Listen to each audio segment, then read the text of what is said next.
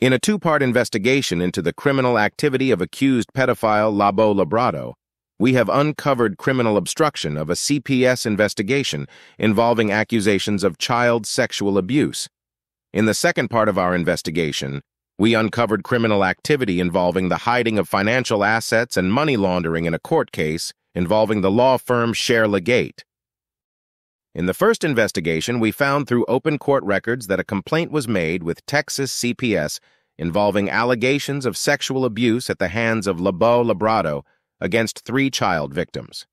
What we have uncovered is that 2 of the victims are the children of his current girlfriend and receptionist director of the 3R's school day care, Melissa Ana Dozal. Through testimony and redacted court filings, we uncovered that when Texas CPS investigators attempted to interview the 2 child victims, they were stopped by Laboe Labrado and Melissa Ana Dozal from doing so. On 3 separate occasions, when the CPS investigator attempted to set up the required interviews, Laboe Labrado refused to allow the children to meet with CPS and effectively hid the children.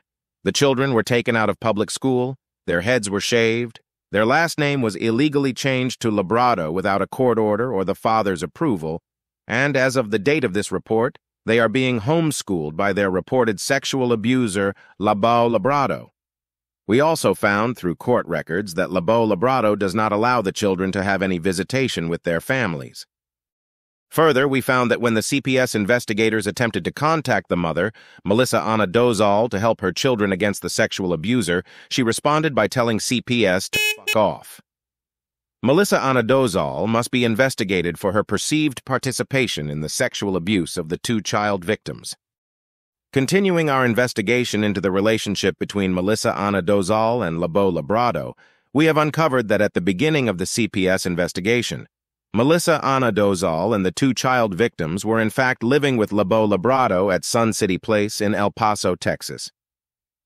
Once the CPS investigation began to grow, Laboe Labrado gave Melissa Ana Dozal money to purchase a house on December 8, 2020 at Diego Rivera in El Paso, Texas for $125,000.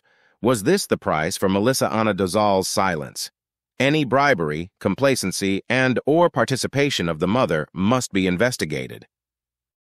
In the second part of our investigation into the criminal activity of accused pedophile Laboe Labrado, we have uncovered that Laboe Labrado is currently being sued by Laboe. Laboe Labrado has been accused in both lawsuits of moving and hiding financial assets to avoid divulging his true net worth to the courts.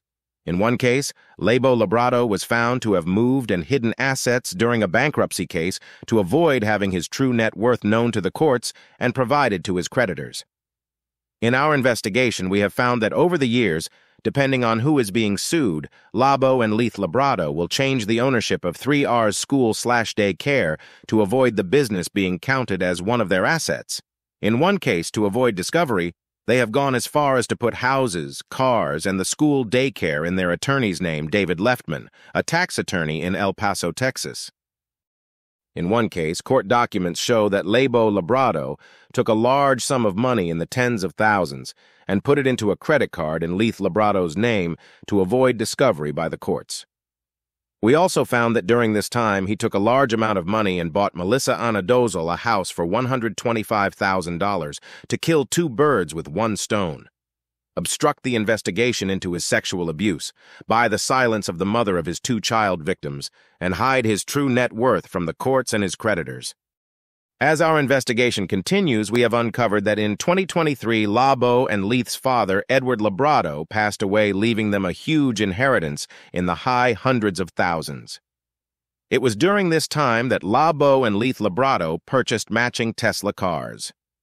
Even more concerning is that Laboe Labrado, having lost his court case and owing millions of dollars to his former employee in damages, has once again moved and hidden his assets in an attempt to hide his inheritance from the courts and Laboe. What we have found is that Laboe Labrado sold the house at Diego Rivera in El Paso, Texas, on August 12, 2024, and purchased a new house on Cody Kyle in El Paso, Texas, on July 30, 2024, for $341,000, more than double the price of the first house, all in the name of a woman who is being paid minimum wage. Simply put, Laboe Labrado, in an attempt to hide his assets once again, took his inheritance and bought a much larger house under Melissa Anadozal's name for the simple act of hiding his money from the courts and share legate. In legal terms, this action is known as money laundering.